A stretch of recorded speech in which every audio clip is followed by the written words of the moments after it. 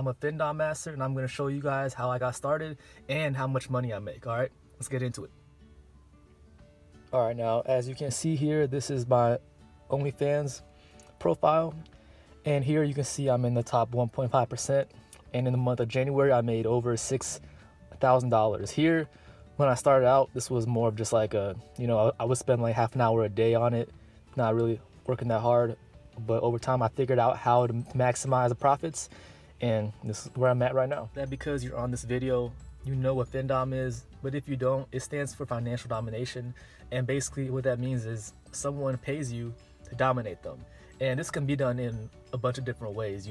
I personally, I don't meet any of my subs in person, but you can go meet your subs, and they'll want things like you to step on them or spit on them, give them wedgies. I don't know. I've been asked a lot of crazy things, and you're gonna see a lot more crazy things once you get started. All right. Me personally, I just I'll text them or I'll send them videos, calling them slurs, degrading them. That's what I do, and I'm sure you can make a lot more money if you actually met up with them in person, but I don't feel comfortable with that, and maybe that's your thing. I don't know. Well, there are a bunch of different ways to get paid as a findom master. For example, I'm an OnlyFans creator, so all my subs, they have to subscribe to my OnlyFans before they can message me and we can talk. So first of all, they got to pay that subscription fee, and then you can also get paid in tips and pay-per-view messages, right? So the tips are basically, these guys, these subs or guys or girls, they'll send you money and just for no reason. That's pretty simple. The pay-per-view messages are like, for example, on OnlyFans, you're gonna have your content, right? Whatever it is, and then you're gonna save your best content, the most revealing.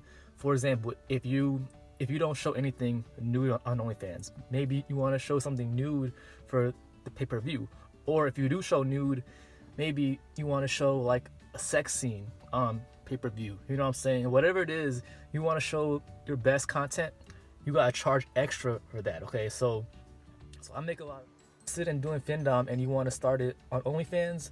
What I would do is I would create a Reddit account and a Twitter account. Okay, and by the way, don't use your real name on anything. Okay, don't ever do that. All right, so now what you want to do is you want to post some of your content on Reddit, to draw in some subscribers. Okay, and now even if they don't subscribe to you, they might follow you on Reddit, or if you link your Twitter on Reddit, then they'll follow you on Twitter. And on Twitter, you can post the same content, all the same, all your content on there that you want to use to promote. And on Twitter, you're gonna be able to build like a following on there. Okay, and once you have a following, naturally people are gonna start subscribing to you. Okay, you can use Instagram also. I don't recommend it as much because you can't post anything revealing on Instagram, or you can't even link your OnlyFans on Instagram. So you can do that if you have the time for that. I would stick to Reddit and Twitter. And another option is Kick. I got a lot of subscribers on Kick because there's a lot of groups on Kick. You can just look up findom or OnlyFans groups. There's hundreds of them, if not thousands of them on there. So you can join them and promote yourself on there. It takes a lot of time. I don't like it that much, to be honest with you, but it works. Another one is dating apps. Now this one you gotta be very careful with, okay? Because I started out going on dating apps and promoting myself as an OnlyFans creator and findom, and I got banned immediately. So what you want to do on dating apps is you want to be very subtle with it. Okay, I wouldn't even mention it in your bio. I will start chatting up with some people on dating apps, and then just slip it in the conversation. That's how I would do that, and that actually might be the best way of going about it, honestly, because they already have talked to you and you're in the same area, I presume. So that could be a good one.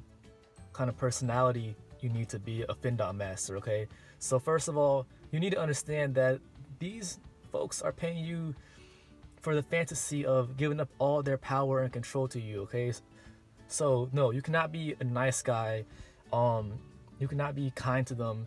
You need to bully them, pretty much. Okay, so you need to degrade them, call them names. You need to tell them they're worthless. Maybe it gets sexual, although with a lot of these, they don't want anything sexual, you know. They just want to be told how worthless they are, you know, and call them names, like I said. Talk about appearance, okay? Because I do believe that anyone can make money as a findom master, regardless of how you look, because it really is about the personality at the end of the day. But if you're a man, then I recommend you to be, you know, look like a man in the face. You know, you can't have like a weak chin, you know what I'm saying, or just like a fat face. You know, that's not gonna work. You want to have like a strong looking face, and you want to have a strong looking body, okay? So I recommend bodybuilding. I recommend eating right, having a six-pack, these kind of things, you know, facial hair, you know, these are things that I recommend, you know. But like I said, I think anyone can do it if you have the right personality for it. And if you're a woman, then I don't know, there's plenty of other channels on YouTube that help women with findom, so go check those out. Safety, okay? So first of all, you're not going to use your real name on anything. So before you start anything, make up a findom master name. For example, we can start with Master or CashMaster or Fagmaster or a lot of these kind of names, you know. Yeah, you could just think of a name. Do not use your real name. Do not give anyone your real name or your address or your email address or anything, okay? I recommend using Snapchat to communicate with a lot of these subs because it's pretty simple to use, and you can make a Snapchat that has a different name than your own name. And one more thing, if you're posting naked pictures online or pictures of you in general for your findom, right, I recommend not showing your face on any of those pictures unless they're actually inside of your OnlyFans, because that way the only people who can see your face and know who you are people who have paid money, and it's going to be a lot smaller of the population, okay?